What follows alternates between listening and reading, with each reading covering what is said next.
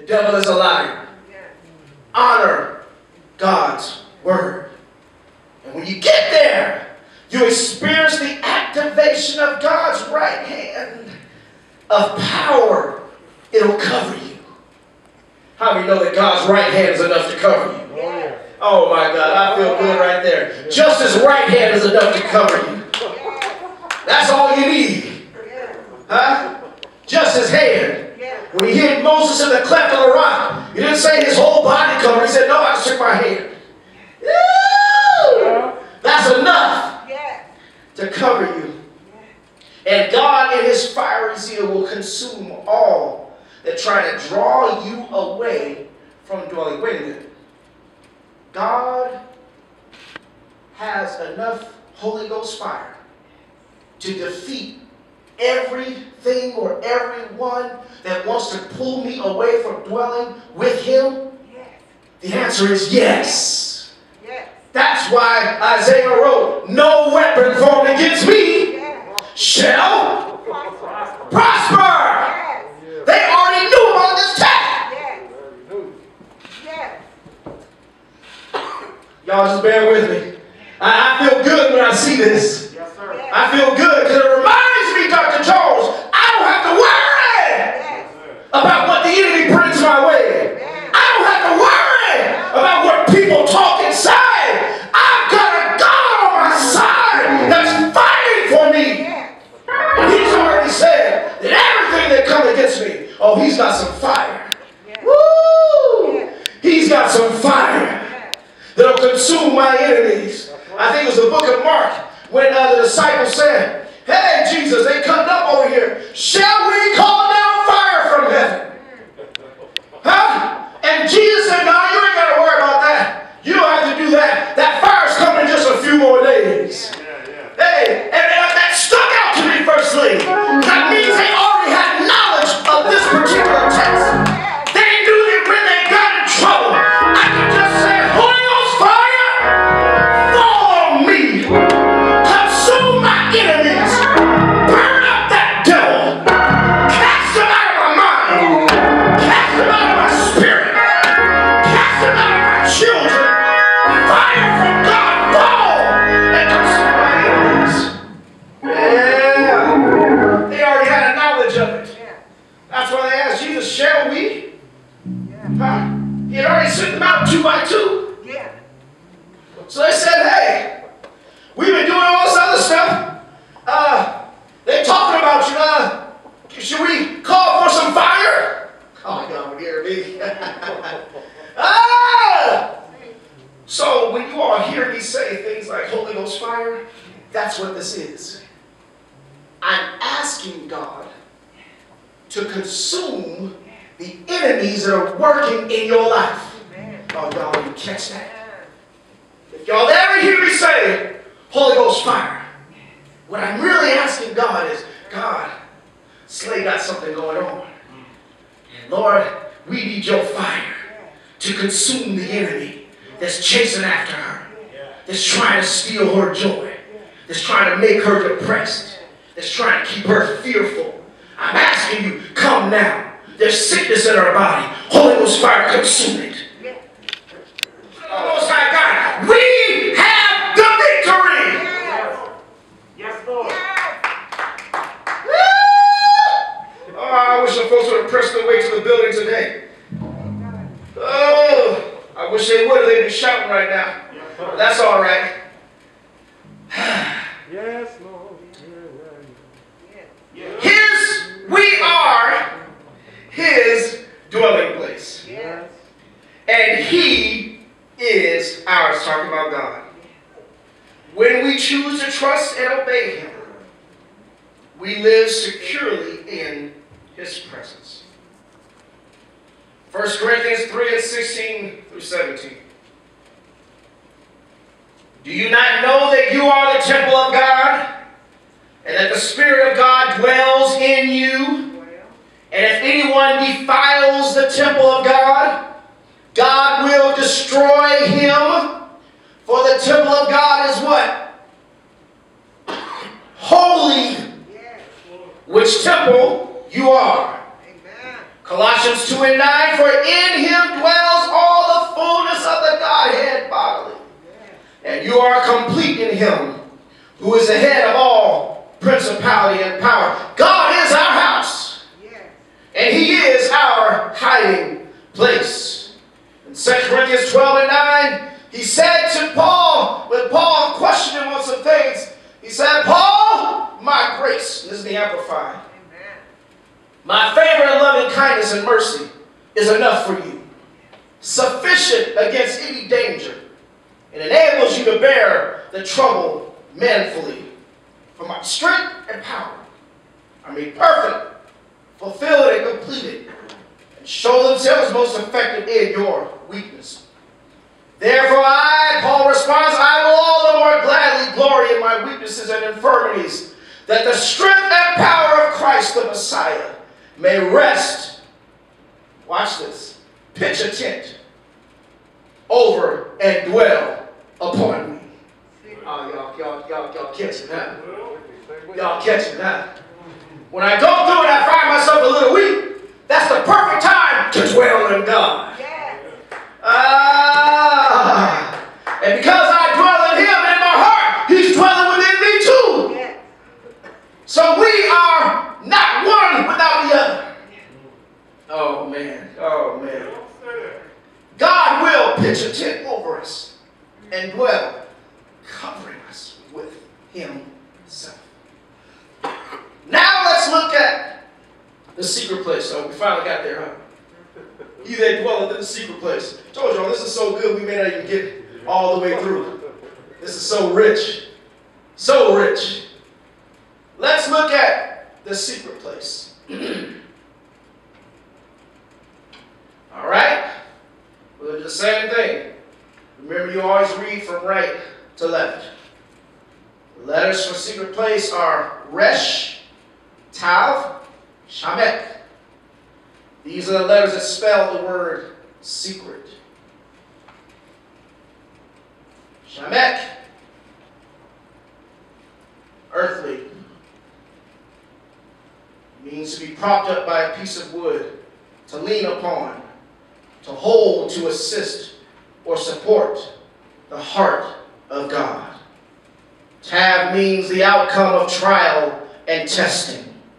If it was a picture, it actually would be the picture of a rough and rugged cross. And its meaning means to covenant, to seal, to mark. It's a sign of ownership, to finish or complete. And that third word or letter is Resh, which originally has roots in insufficiency and poverty. But the picture of it is a head, and the meaning of it is chief, beginning, highest, most important, a human reasoning versus obedience. In other words, I'll kind of make that easier for you. So in other words, that word Resh means that when we allow human reasoning to be our master or our head, poverty of the spirit results. I'm going to say that one more time. When we allow human reasoning to be our master and our head, poverty of the spirit results. What are you saying? Anytime you make decisions using your intellect and not God's intellect, you experience spiritual deficiency. Yes, sir.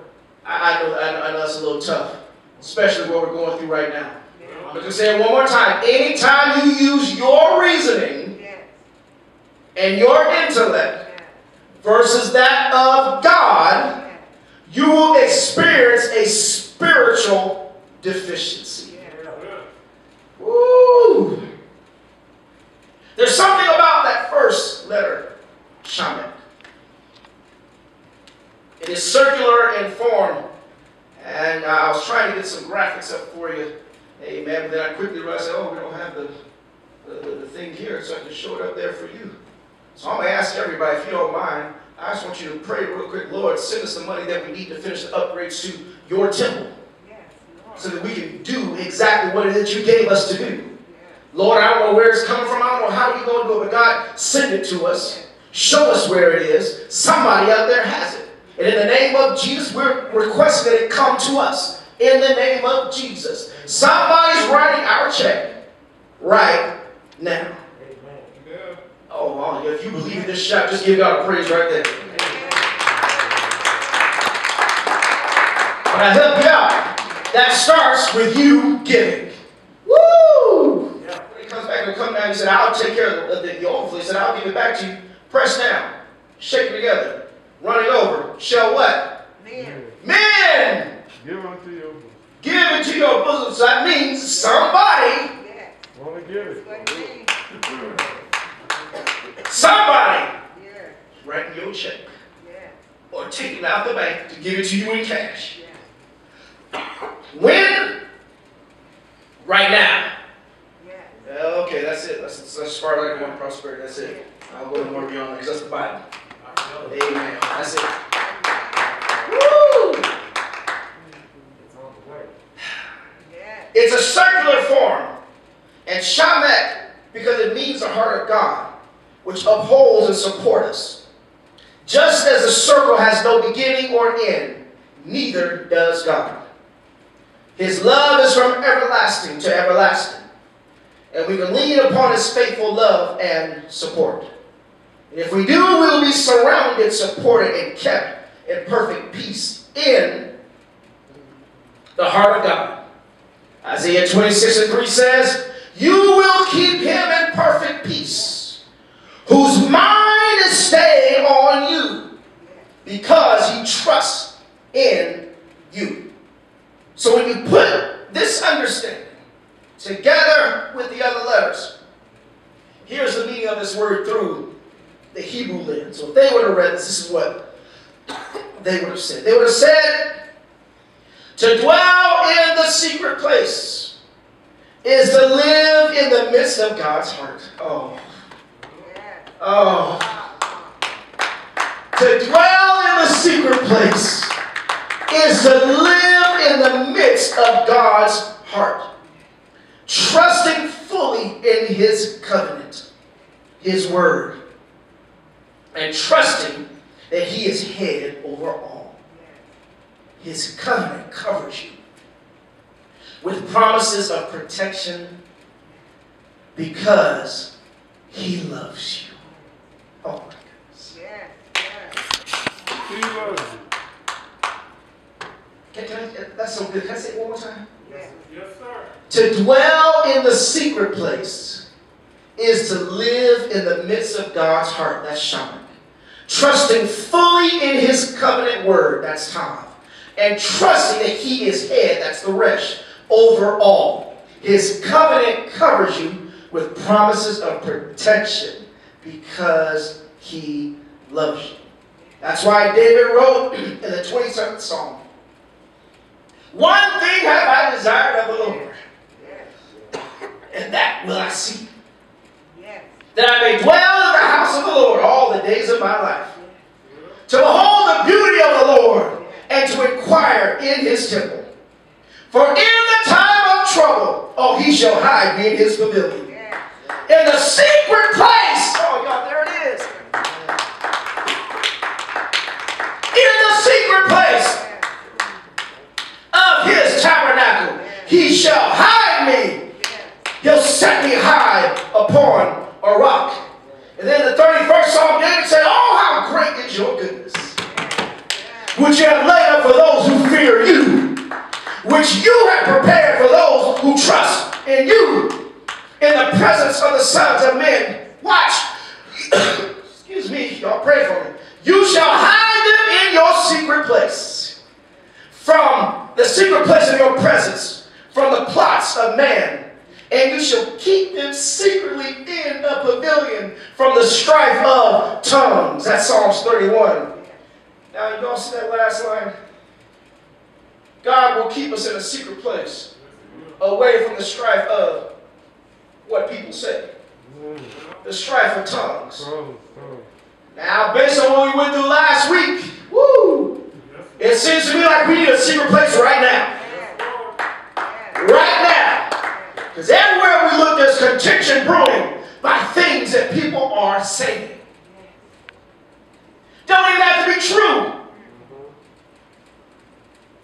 say that one more time. It does not even have to be true. Even though the facts and the truth say there was not an overwhelming amount of fraud that could have overturned the election. Yet and still, you got some folks that are really, really loud on Twitter and really, really loud at rallies telling you that it is false. And you saw what happened just because of what somebody said. That should trouble you. But should also tell you that the Bible is right. Ooh, I feel good. Life and death is in the power of what? Your tongue. Yes. Open up your mouth and something's going to happen. Yes, sir. So you better make sure you open up your mouth with some Jesus Christ on it. Yes. Woo. The president only needed to speak a few words, tweet a few lines, and an angry mob moved at his behest to interfere with our election process. The Lord reminded me quickly when he was studying, had me studying this. Dr. Crowell, he reminded me, and I'm praying for Paul White. I'm praying for it. I am. I'm praying for it. I'm praying for every single preacher that got up there and stood up there and said that 45 was going to stay 45. I'm praying for all of them. Ooh. Praying for them. But the Lord reminded me, he said, son, don't you remember? You did the research. Asking for all them African and South American spirits. And what it really was, we talked about it here, didn't we? Yes, sir. Really, they were asking for those spirits that were messing up the elections out there to come over here. Oh, y'all don't catch it. Yes, sir. And don't you see that's exactly what tried to happen? There was an insurrection at the Capitol to try to take over. Oh, y'all don't even see it. Well, we see it. Yay! We saw it. Twitter started a civil war. Yes, they did. Oh man, I gotta tell it to you. Cool. I told the saints on last Wednesday night. Told them in our Sunday school, this is what our modern day civil war looks like. Small militia groups. And you all don't even remember about 2 years ago, I preached it right here. Talked about that exact thing. That the new warfare. See, God is so good. God is so good. He'll give you things to tell before they happen. So that when they do happen, you can say it was the Lord. I said right here. That time we were preaching up here. And I told the saints right here. We were talking about warfare. And told you that the new warfare is not going to be what you see with all the big planes and all that. Some of that will still happen, but the real warfare is with small militia groups. And that's what you saw the other day on the Capitol, where a bunch of small militia groups that organized to create chaos. That's what it was. Confederate flags were flown in the U.S. Capitol. All because enough lies were said long enough and often enough that people actually believed them and became pawns in one man's coup to retain power. Saints, we've got to find a place of safety and peace. The secret place is in God. Acts 17:28 says, in Him we live and move and have our being. Anything outside of this place is chaos, confusion, fear, and dread. But I've got some good news for you. Somebody shout good news. Good news. You can live in the secret place all the time. Yes. Yes. Amen. You can live in the secret place all the time. Amen. You never have to leave it. It's your choice to remain in Him. The secret place is a wonderful place to be, whether you're running from the enemy or not. What you mean? In times of trouble, dwell in the secret place. Yes, sir. Yes, sir. And when you're blessed, stay in the secret place. When things are going good, stay in the secret place. When things ain't so hot, stay in the secret place. When your body feels good, dwell with Jesus.